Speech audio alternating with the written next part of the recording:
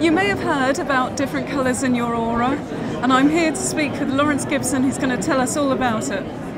Hello. Hi Laurence.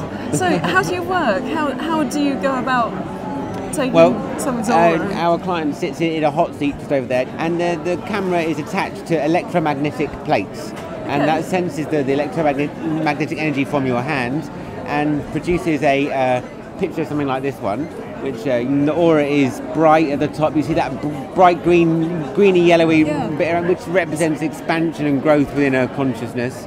But the dark blue over her body, you can see there, actually probably because she's in the middle of it, thick of all these people here, indicates actually essentially she wants to get away from it all. She wants to spend some time like by herself meditating, really. So different colours mean different things? Yeah. The deeper, darker the blue, the more someone wants to be alone, basically. So what does the red mean?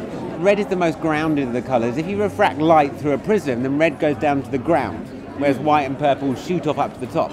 But the grounding nature of red is relevant to your career, to your ambition, your motivation, your drive, passion too. Yeah, orange is generally a more sexual colour actually, but certainly the get up and go. That's the red. Yeah. Okay. The different colours have different meanings depending on where they're located, and obviously each colour carries a vibration and can affect the body differently. So it's quite an in-depth look at you now. Not you last month or next month, but you now.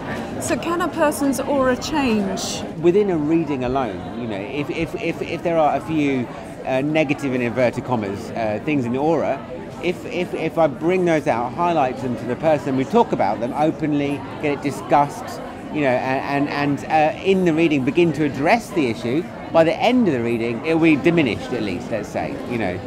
So it's fascinating, yeah. Well, that's fantastic. Thank you so much, Laurence. You're welcome. For talking with us. See you later. Great. Thank you. Bye.